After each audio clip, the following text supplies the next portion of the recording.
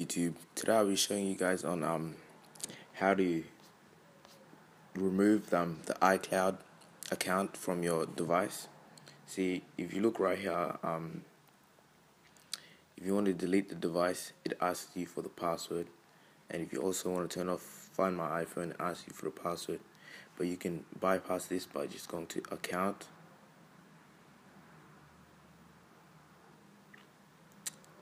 just go to Password, hit 0 8 times,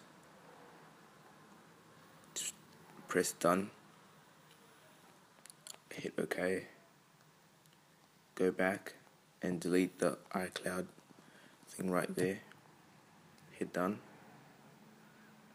And now if you scroll down, you should see right here that Find My iPhone is off, and you can just go ahead and delete the account.